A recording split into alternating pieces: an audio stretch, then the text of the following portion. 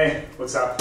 I'm on holiday and so I'm actually getting a bit bored. I thought I'd start this video with the handstand because this video is all about success and the tools for success. And one day I aspire to be able to do a handstand properly.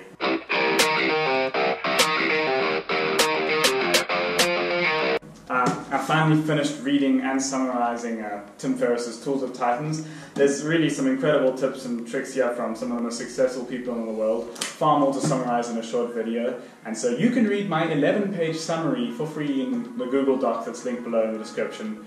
I've got quotes there from the book and the summary and like some exercises I want to implement. But if you don't want to read that, here's the quick abridged version.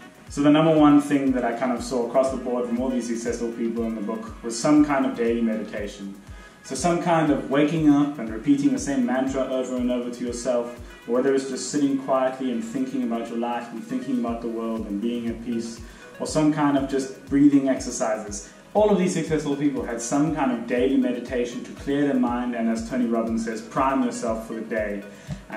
Just to, keep sane amongst all the craziness of success and really focus their minds on their goals. The next thing that was shown to be super important, like on the way to success, is writing.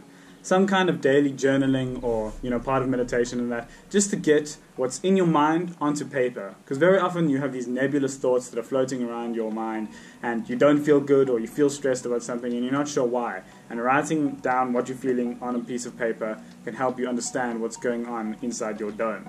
And I found it very interesting because some people recommended morning journaling before you start the day, writing down what you're grateful for, writing down what you hope to accomplish in the day, writing down what you know to be true about yourself and the world, just to kind of have a good grasp on the day and your place in the world. And then also there was evening journaling where people wrote down what they'd accomplished that day, they reviewed the day, how they were going to be better the next day. And I think there's lots of merit in that because so often in fast-paced lives that everyone lives nowadays, you just kind of go, and then you collapse into bed at night, not having even thought about what you accomplished that day or how you can make the next day better.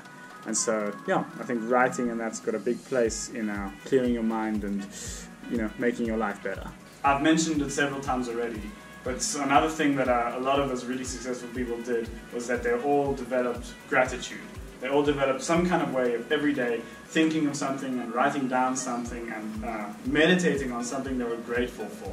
Things in their lives, small things like the sun in the sky, a new breath, a moment with their kids, that all the big things like having clean drinking water, having a successful business idea, just cultivating a daily habit of being grateful for what you have now and fostering that into daily happiness, because it's very easy to, on the hedonic treadmill of life where as soon as you gain something new or you acquire something new, some kind of new material wealth or happiness in that, it becomes the norm and you don't become grateful for it anymore. And so taking time out every day to be grateful for what you have and, not focusing on what you don't have, but focusing on what you do have already, that a lot of people said that really helped them to remain happy every day and keep a good mindset and attitude while they were chasing big success and dreams, to still be grateful for what they had. A particularly cool idea for developing gratitude from Tim Ferriss himself is to take a big mason jar and put it in a prominent place in your house, like in your kitchen or something, and every day on a piece of paper write down something you're grateful for and then put it in the mason jar, and every few weeks or so review what's in the jar. He called it his jar of awesome. But just to remind yourself about what's good in your life and, to remember what you're grateful for in times of not so gratefulness. God, that's not a word. This isn't really a specific piece of advice, but something I noticed from all of the successful people in this book, every single one of them, they read, and they read a lot. I haven't read most of the books in this library here, this is my parents' library, but there's so much literature in the world that you can learn from and that you can implement stuff from into your own life. And all of those successful people were reading so much on a weekly basis. And I think that's really how ideas and great success comes about. You learn about it from the past. And it might just be survival bias, since these are the people that are successful in their certain fields in life.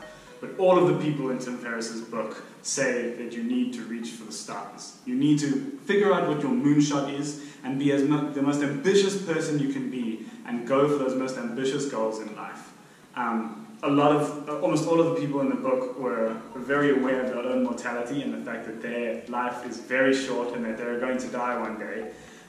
So it's good to keep that in mind. But also the fact that you can do so much with your life, and just that belief that you can do so much led them on to going to do great things, and obviously they work very hard, but shooting for your moonshot and actually not putting a limit on the goals you set for yourself, I think was one of the very important take-home messages in the book for me.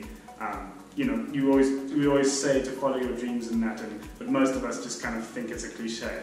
But the people in this book really took it to heart, and look where it got them. And so I think that's one of the most important lessons in the book, is to set ridiculous goals and follow through on them, because that's how you're going to achieve the life you want. Now, those were the big things, but there's so many small things in this book, practical tips that you can read in my summary. But I just want to read you some of the really striking quotes that I found in the book. Short phrases or things that people said that really struck a chord with me. Hello, Mitch speaking. All good. Someone dialed the wrong number. Anyway, what was I saying? So, quick phrases that I think have some meaning if you take time to digest them. Success comes from the rules and habits that people have implemented. Never audition for a role. Carve yourself a unique niche. Always question if your 10-year plan can be done in the next 6 months. Everyone dies before they are ready.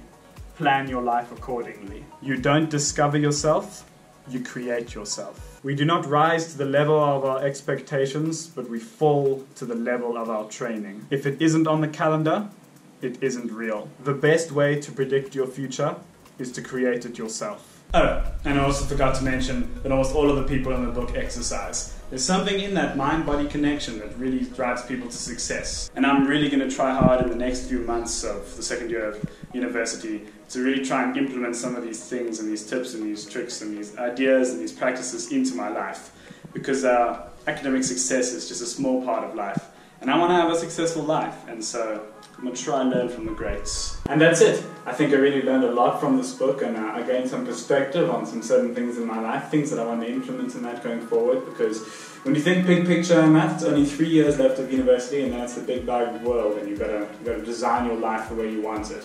And so, yeah, I learned a lot from this. Hope you gained some meaningful from it, and back to regular programming tomorrow. See you later.